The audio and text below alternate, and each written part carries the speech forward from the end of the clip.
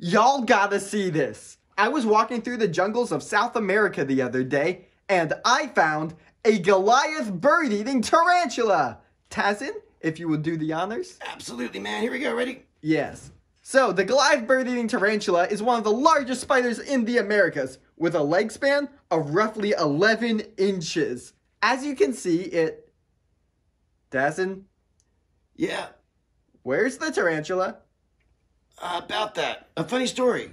So, we were hanging out and, he looked at me and I had this epitome. I'm like, all animals should be free, like you and me.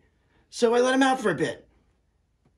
He said it was cool. You let the tarantula out of the cage? He said he'd be back by noon.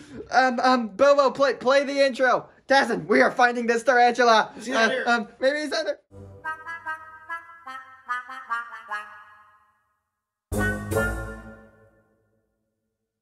Hey everybody, I'm Animal Boy, and welcome to Animal Atlas.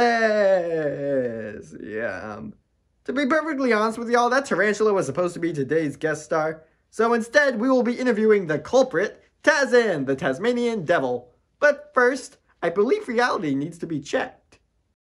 I'm Mookey. This is Space Penguin. We are inventors and scientists dead set on exposing the truths of reality.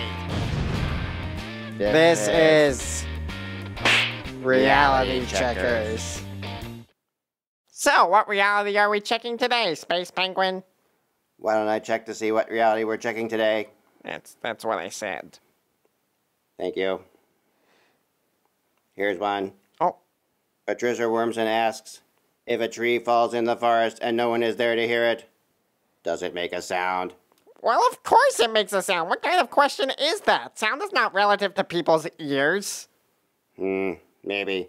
Yes, it's not maybe, it's a fact. It's a scientific Well, fact. just in case, I have a way to test this theory. You do? I need you to go to the forest. Fine, but just for the record, me being there ruins the entire experiment. A few minutes later. What do I do now? I'm going to have my friend Mr. Beaver cut down the tree. Then you can tell me if you hear anything at all.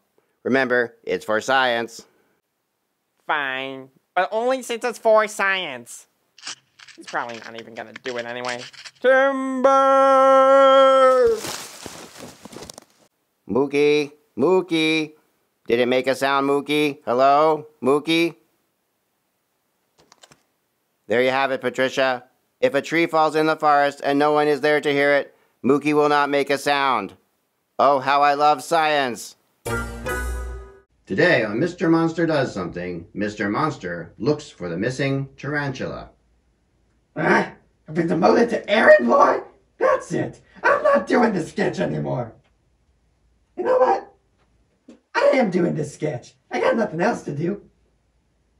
Well, he's not behind the couch.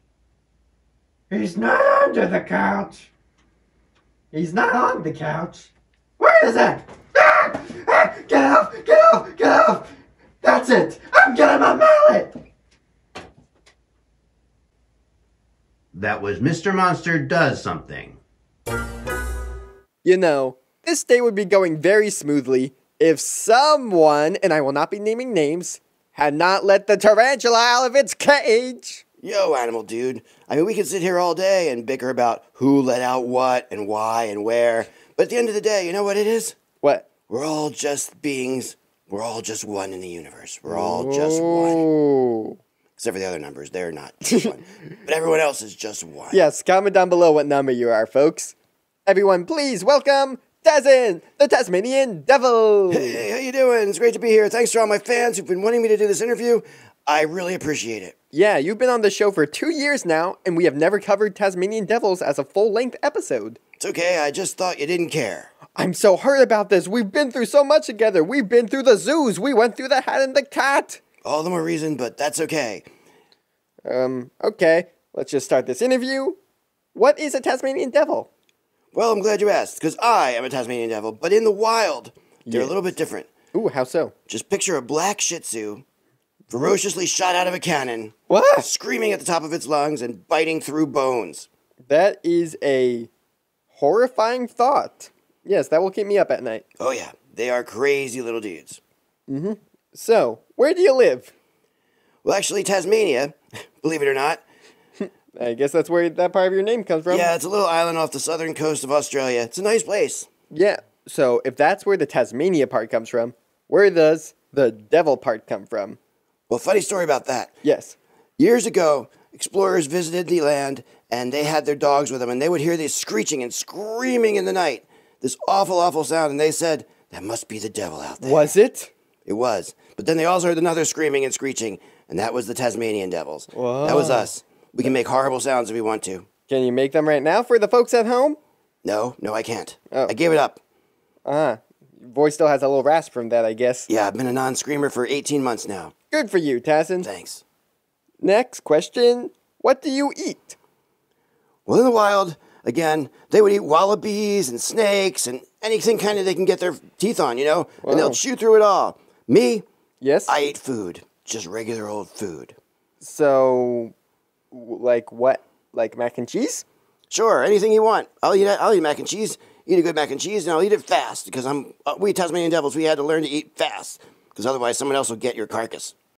What are some fun facts about you that you haven't mentioned yet that the folks at home might want to know? Well, when I'm around, it's a party all the time.